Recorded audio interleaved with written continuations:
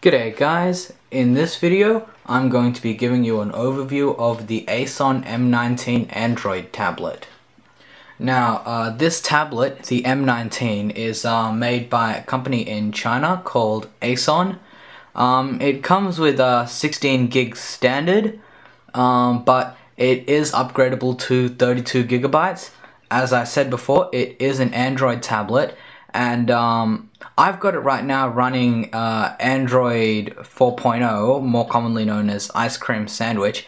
I won't even begin to go into the details of how to update this from to 4.0 because we didn't get the Wi-Fi version, and for some reason that means it comes with Android 2.3 preloaded, which means that all the apps you get, the entire experience is designed for a smartphone, not for a tablet.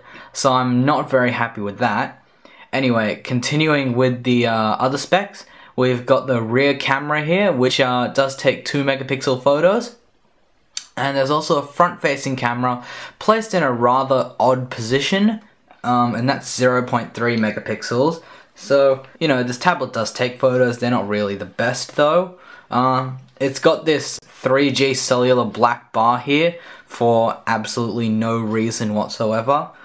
In terms of dimensions, it's got a 9.7-inch capacitive touchscreen, exactly like the iPad, and also similar to the iPad is the screen resolution, which is 1024 by 768. So if we have a look at the connectivity options, you can see that it does show where the microphone is on the tablet. You've got your audio out jack, so you can plug in your headphones and listen to whatever. You've got this TF expansion port here, so you can place more than 16 gigabytes of stuff to use with the tablet. You've got your USB input there. You've got your DC in for power. You've also got an HDMI out, so you can plug this into a HDMI enabled monitor to mirror everything across, and you've also got a USB port at the bottom. On the side here you've got 4 hardware buttons. Obviously you've got the power button for turning the tablet on and off. You've got your home key, so which should return you to the home screen. You've got your escape key, which is actually the back key, so it's been renamed escape. And then next to that you've got your menu button. But with this tablet running Android 4.0, these buttons, all except for the power button, have pretty much become useless. And coming with the tablet is this nice little leather case that they provide. So you can just lock it in place just by putting that in there. And then when you want to actually use it, you can just flip it open. It's kind of like one of the original iPad covers. You got little slots for cards or whatever you want to keep in there. I just keep a cleaning cloth inside that sleeve. And using these little corner bits, you can hold your device in there. And it's, to an extent, you can use it like a stand on a desk. So you can use your tablet while it's just sitting there. Okay, so now that we've got all the basic stuff out of the way, let's just turn it on. Okay, so that's so now it's starting up, and if I didn't mention before, I'll just tell you now. This tablet is using it's got a 1.2 GHz single core processor made by Rockchip, and you need to get the software from them in order to be able to update this tablet. So yeah, this is the boot image or logo, I guess. Very annoying. If anyone knows how to change that, please leave instructions or a link to instructions in the comment section down below so I can change this. Very appreciated. Okay, so this is the lock screen, I guess, kind of, for Android 4.0. Okay, so let me just go ahead and enter in my passcode. Oh no, now the internet knows my passcode. Anyway, so this is the home screen for the tablet. It's fairly standard Android 4.0 stuff. I am using the what I believe is the default wallpaper, live wallpaper anyway, which is called Phase Beam.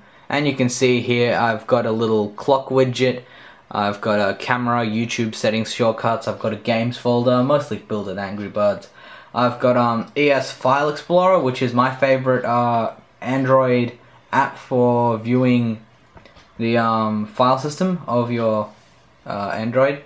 Next to that, I've got the Play Store icon, and yes, that was called Android Market before, but it's been switched to Play Store. And next to that, I've got Chrome Beta for Android because this is an ARM v7 tablet. So if you see in the top left corner here, we've got the little Google logo and icon next to it, and that's what you can just browse the web straight from there, or perform Google search straight from there. Next to that, you've got a little microphone icon if you want to dictate your search query. If you move over to the top right, we've got our apps icon, and then I'll show you the app screen for this tablet. Down in the bottom right, we've just got some basic info like the time, Wi-Fi connectivity, and battery life. If you tap on it again, you'll get just some basic switches for like Wi-Fi, rotating the screen, brightness, whether you want notifications on or not, and then an option that'll get you straight into the settings app. And if you look in the bottom left, we've got a key point of Android 4.0, which are its software buttons. So the one to the very left is the back button. That's what you use to get back to previous screens or back to the main screen. The center button there is like your home button, so tap on that and it'll bring you back to this screen. The third icon is the multitasking icon. So if you tap on that, it'll actually show you what apps have been running, and you can just swipe them out to well, it doesn't actually stop them, but it just removes them from your multitasking list. And then the last two buttons are just software volume up and volume down buttons. Now, because these are software buttons that are used a lot with the tablet, they will stay on screen regardless of whatever app you're in. Okay, so that's everything on the main home screen that I've set up.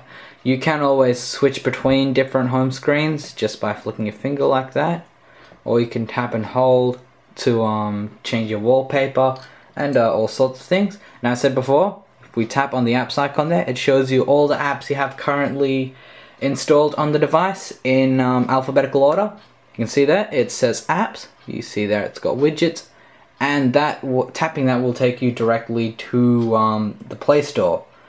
So if I just swipe here, it'll show me all my widgets. Now, I don't actually have these on my screen right now, but it allows me to pick them if I want to.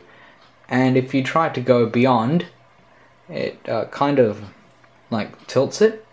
I reckon that's just a really cool visual tweak they have there.